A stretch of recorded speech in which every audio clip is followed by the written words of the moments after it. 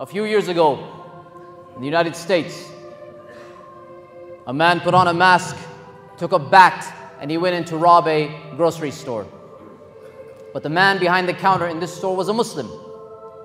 So the shopkeeper, the Muslim, he pulled out a gun from behind the counter.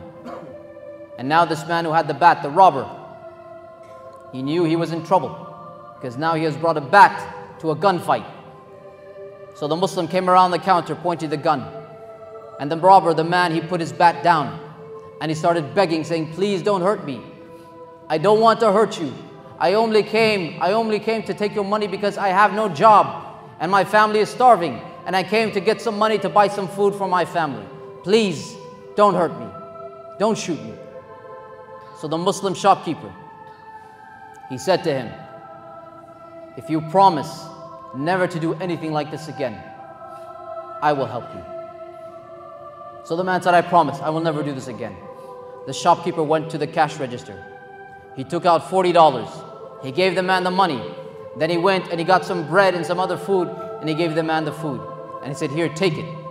You may go. I won't call the police." So the man, he was so moved by this kindness, by this forgiveness. He said, "I want to be like you. Tell me what I need to do. I would like to also become a Muslim." The man said, "Repeat after me. Ashhadu an la ilaha illallah, ashhadu anna Muhammadan Rasulullah." The man repeated these words. And then he left. But 1 year later, he wrote a letter to this man saying, "I want to thank you for what you did that day. You gave me back my life. You gave me back my dignity. And I want to tell you that 1 year later, I'm still a Muslim. And I say Alhamdulillah for that day that I came and I met you." This is not a fairy tale. You can see the video yourself.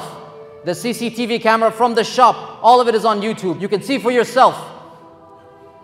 Some would say that man should have killed that robber.